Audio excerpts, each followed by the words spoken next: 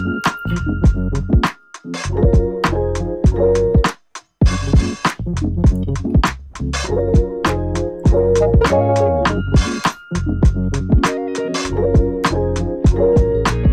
everyone, welcome back to the channel. Today I'm talking you through how I set up my brand new M4 MacBook Pro for programming. Now I know there's always a debate about what the best machine is for coding. For me, it's a MacBook Pro hands down. I think it's not just about the design, although if we're going to admit it, it does look amazing. The real strength I think is in the operating system, which is super developer friendly. Many tools just work out of the box and the ecosystem supports everything from web development to machine learning. The M4 chip is an absolute beast, so whether I'm coding, testing software or running virtual machines, this laptop doesn't break a sweat.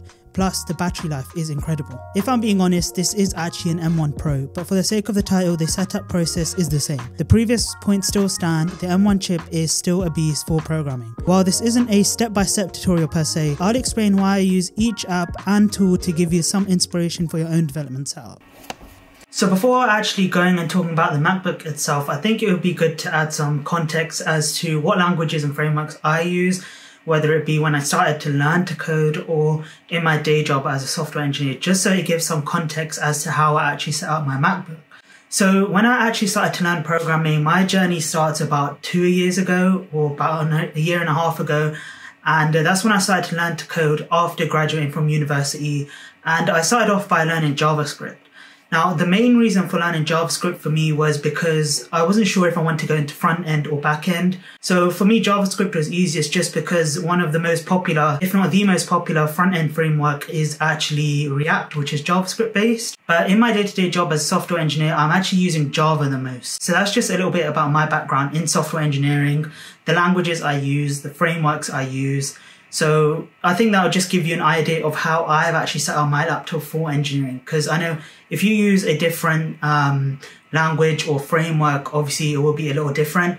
But the core concepts are still there with my setup. For example, a lot of the package managers and stuff, that's very much applicable across different languages and frameworks. So yeah, I just thought I'd jump in and give you a little bit of context. But with that being said, let's actually go on to the setup now. First, let's start with the basics, getting the system settings right. So the first thing that I love to do is pick a good wallpaper. I pick a clean, minimal wallpaper that isn't overpowering but also looks clean. It's a small touch but adds personality and keeps the workspace fresh and has the most impact. Second thing that of course I'm going to do is enable dark mode.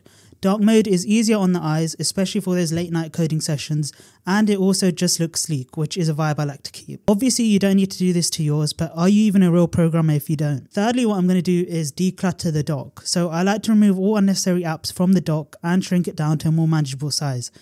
I think it's all about keeping things minimal so I can focus on the work without distractions.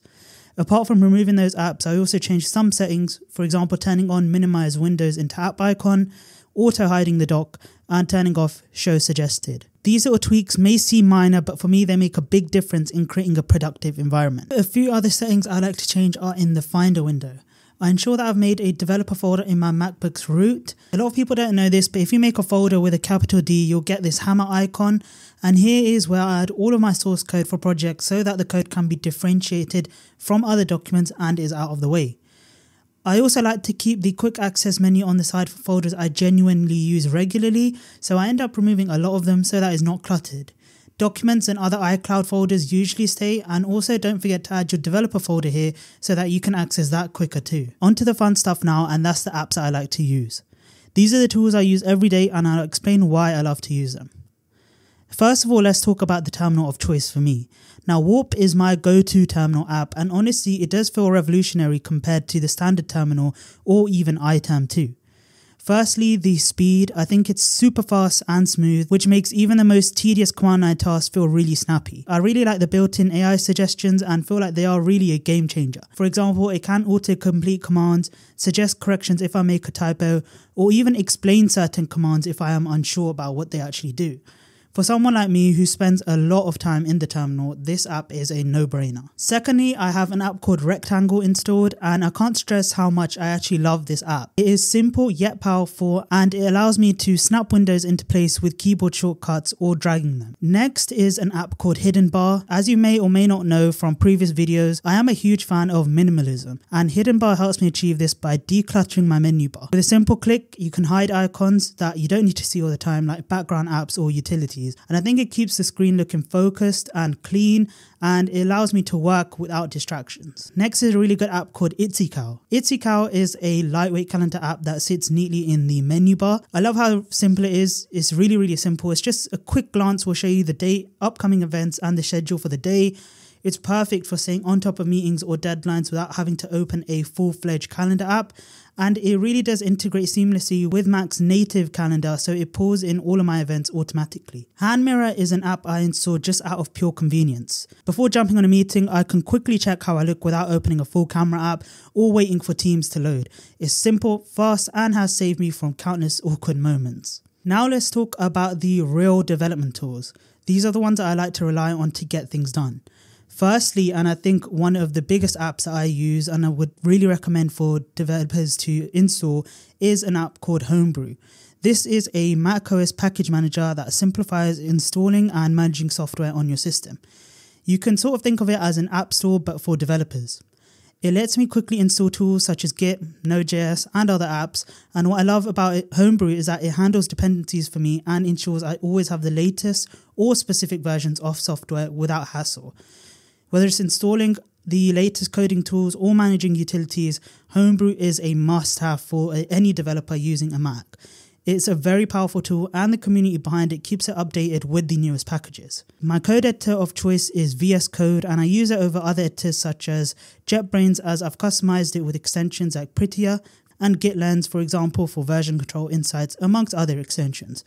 The integration with GitHub is also seamless, it's lightweight, powerful, and if you're wondering, the theme I am using is Helicon. These are the tools that make my workflow efficient and enjoyable, plus they're all highly customizable, which means I can adapt them to fit my preferences. Next up, I always set up Node.js for JavaScript development.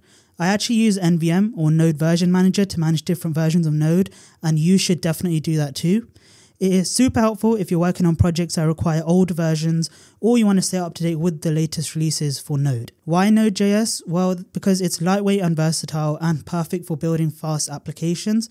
So whether I'm working on a side project or even contributing to open source projects, Node.js is my go-to for backend and full stack development. I also take the time to configure Git with my username and email, which ensures that my commits are properly linked to my GitHub profile. And of course, I do also add a global git ignore to keep those pesky DS store files out of my repos. I use Git because it is the backbone for version control, and whether you're collaborating with a team or working solo, it is essential. Last but not least, I like to personalize my terminal and overall setup. One of the main things that I'm going to do is download a framework called My ZSH or My ZSH, depending on how you pronounce it, and it just comes with a lot of plugins and themes for your terminal. I didn't say it out fully on camera, but I do use a theme called Agnosta for a clean and informative prompt. And that is my complete setup for programming on the new M4 MacBook Pro, or in my case, the M1. So from essential apps to powerful development tools, this machine is a productivity powerhouse. If you did enjoy this video, drop a like and subscribe for more content like this. Let me know in the comments what your favorite tool or programming app is, and I'd love to hear your recommendations. Thanks for watching, and I'll see you all in my next video.